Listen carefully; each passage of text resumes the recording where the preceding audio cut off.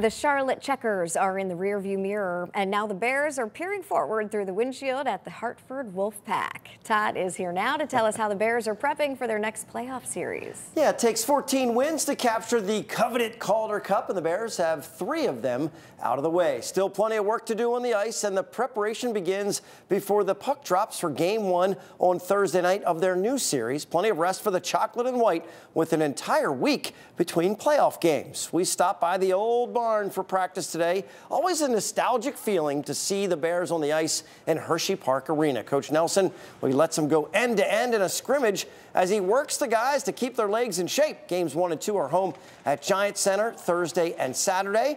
Now the Caps, they signed one of Hershey's top players, Mike Scarboso, to a new 2-year contract. So he's going to be sticking around. You hear from Scarbs on the new deal, and then Riley Sutter, who is doing all the little things to help the Bears advance. We're just really excited and happy that we're going to be back. And I mean, it's kind of become like a family for us. Like, we're just so familiar with a lot of the people within the organization of Hershey and Washington. So it's very comfortable for us, and we're very happy. Whatever the player is, they all got to do a little more when it comes playoff time, because the intensity ramps up a bit, and each round gets a bit more intense. So I think everyone has to do their job a little bit better than they would in the regular season.